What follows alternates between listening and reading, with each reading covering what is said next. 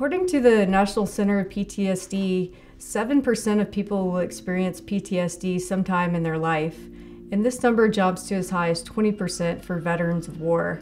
I started doing research on mental health conditions about 15 years ago, and during the time of working in many different labs, it was apparent that there's few treatments available that really help people overcome mental health disorders. In 2017, the FDA granted Breakthrough Therapy Designation for MDMA-assisted psychotherapy for the treatment of PTSD. We were able to get this designation based on showing that MDMA-assisted psychotherapy was more than doubly effective than current available antidepressant drugs used to treat PTSD.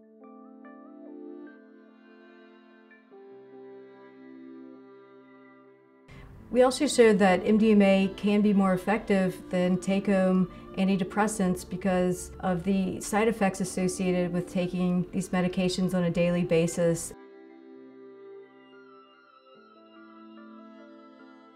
We still need to complete the final round of testing in Phase 3 trials, which will look at MDMA-assisted psychotherapy in a larger number of people that have PTSD coming from any cause of traumatic experiences.